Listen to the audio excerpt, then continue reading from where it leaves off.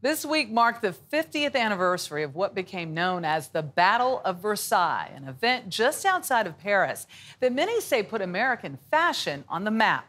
The Franco-American matchup also put the focus on diversity, with models and designers of color bringing personality and a sense of liberation to the runway. We spoke to the woman who brought the battle back into public consciousness and to some of the change makers who were there. The 17th century Palace of Versailles in Paris apparently has fallen victim to termites, worms, and leaks. And those who want to save it say $60 million is needed.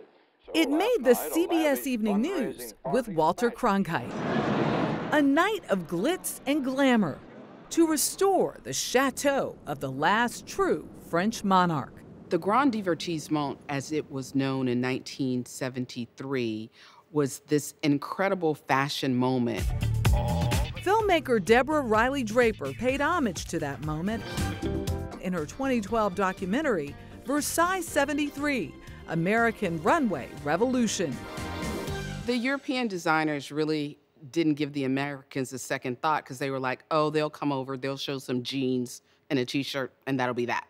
Organized by famed fashion publicist Eleanor Lambert and Versailles restorer Gerald Vanderkemp, it featured the top 5 French couturiers: Hubert de Givenchy, Yves Saint Laurent, Pierre Cardin, Marc Bohan for Christian Dior, and Emmanuel Ungaro. The American underdogs: Bill Blass, Halston, Oscar de la Renta, the sole woman presenter Anne Klein, and a fresh-faced newcomer by the name of Stephen Burrows. I just love the red stitching. I did it on everything. It was the bloodline that ran through the clothes. It had a life of its own. And this is how many colors? 1. We spoke at Burrows' alma mater, the Fashion Institute of Technology. 8. After graduating from there in 1966, he quickly soared on the fashion scene.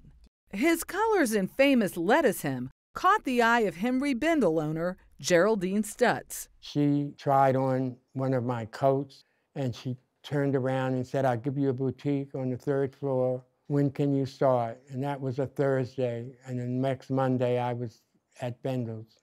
At 29, Burrows was the first African-American to win the Coty, fashion's most prestigious award of the day. He later became Versailles' youngest designer. And then they all came forward. And then when they reached the end of the stage, they all started posing.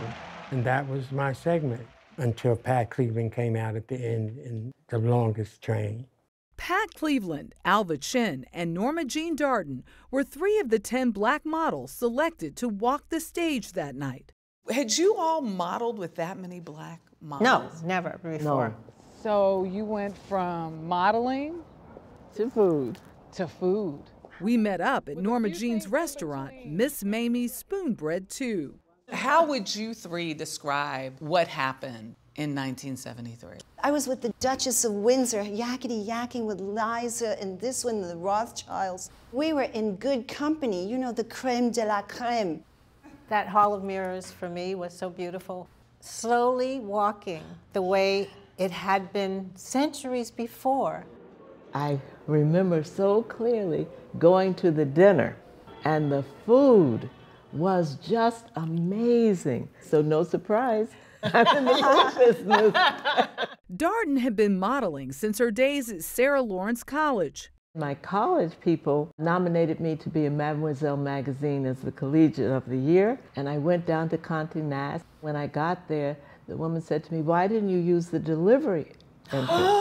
Oh. And I went, I'm sorry, I'm here to represent my college for your magazine. She said, oh, no, no, no. White women have a priority here. We don't use black models. Oh. Boom. And that was my impetus to break through. And break through they did, imbuing runways and eventually the Versailles stage with personality and panache. We were just coming out as being powerful. We owned the movement, we owned the music, we owned the parade of life, you know, evolving in the time period that it was. This was the early 70s, when women's roles in society were changing. Ken Downing is Chief Creative Officer at Excel Brands and Creative Director of Halston, the designer who dressed the American Master of Ceremonies, Liza Minnelli. How they walked, how they moved their arms, how they made the clothes come to life. We got a feel for why the Americans won the evening 50 years ago. Badu is wearing one of the early sequin dresses from that period in a lovely lemon yellow.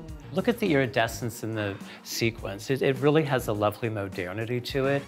Designs reflecting a modern woman with music to match the freedom of the garments. The entire show at Versailles was all about the French spending 2.5 hours with ballet dancers and orchestras and pumpkin carriages and rocket ships that were dropping out of the ceiling. In under 35 minutes, the Americans dropped the mic.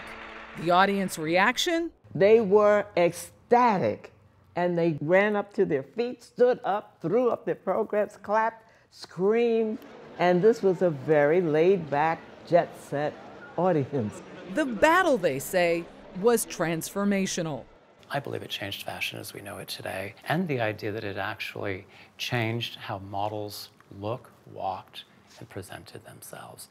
What America was able to do was to demonstrate that diversity and inclusion on the stage was the most powerful weapon they could have.